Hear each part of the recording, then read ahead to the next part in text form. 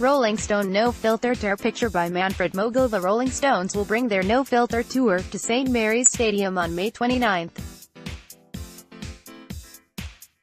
It is the first time the band has performed in Southampton since 1966, and comes after shows at the London Stadium and Croke Park in Dublin. But what songs will the band play?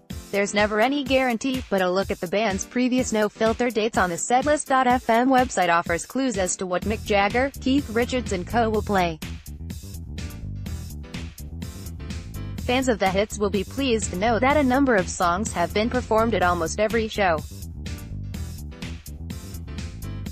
The following songs have all been played at least 16 times on the tour. You Can't Always Get What You Want, Miss You, Sympathy for the Devil, Start Me Up, It's Only Rock and Roll, But I Like It, Paint It Black, Brown Sugar, Tumbling Dice, Honky Tonk Woman, I Can't Get No Satisfaction, Gimme Shelter, Jumpin' Jack Flash, Ride 'Em On Down, Jimmy Reed cover, Midnight Rambler. Meanwhile, Street Fighting Man has been played 15 times, along with Slipping Away, and Happy has been performed 14 times.